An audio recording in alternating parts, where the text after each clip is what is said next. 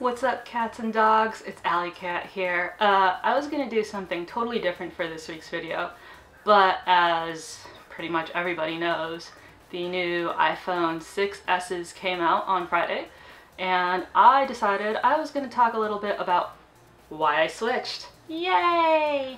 What originally made me go with Android was there was just a ton of stuff that you could do with that phone. You didn't have to buy like a phone with a lot of memory space. You could buy a 16 gig phone, and because you had the ability to do a micro SD card, you had like all this extra space that you could use on a little card.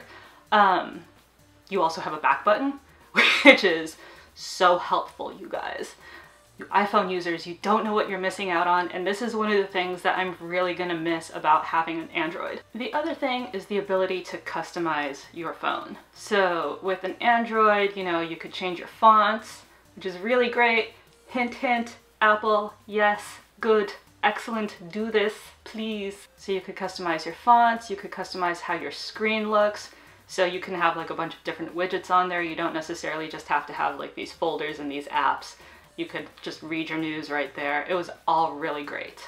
The problem though is that Android has started moving away from a lot of that. So yes, while you do still have a back button, and you do still have the customization ability, you don't have a lot of the things that made Android really stand out, like the ability to buy, say, a 16 gig phone and then store everything on a micro SD card. Also, seriously, Samsung, what is up with that edge? Just, what? No!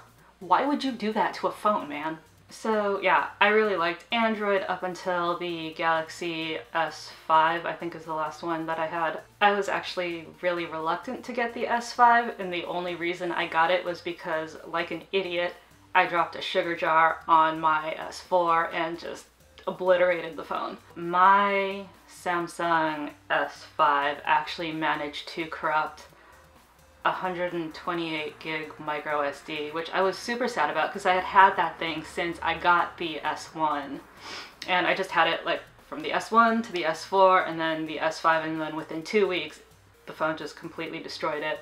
The phone wasn't turning on, it was terrible. So I ended up having just a 16 gigabyte phone forever as a result of that. Which, you know, I do a lot of videos and a lot of photos, so it really wasn't helpful to me to only have that much space, because a lot of it is taken up with bloatware, which is another thing that I absolutely hate about Android.